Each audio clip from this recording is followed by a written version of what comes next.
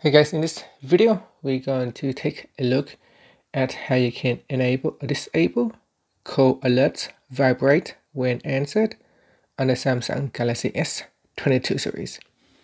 First, tap on the home button to go back to the home screen. And on the home screen, tap on the phone app. Next, tap on the option key at the top and tap on settings. In here, tap on call alerts and ringtone. Then go to the call alerts section and tap on vibrate when answered. So whenever you receive an incoming call, when you answer the call, your phone will gently vibrate to let you know that you have successfully picked up the call. And finally, you can tap on the back key to go back to your phone app, or tap on the home button to go back to the home screen.